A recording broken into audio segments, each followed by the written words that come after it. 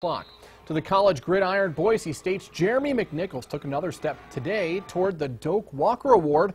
McNichols was named a semifinalist for the honor, which goes to the nation's premier running back on the field, in the classroom, and in the community. He's one of 10 players up for the award from the original list of 84 nominees. McNichols ranks second in the nation for rushing touchdowns with 18, and he's fifth in the country for total rushing yards. He has almost 1,400 yards from scrimmage on the ground. The Doak Walker Award will be handed out in February.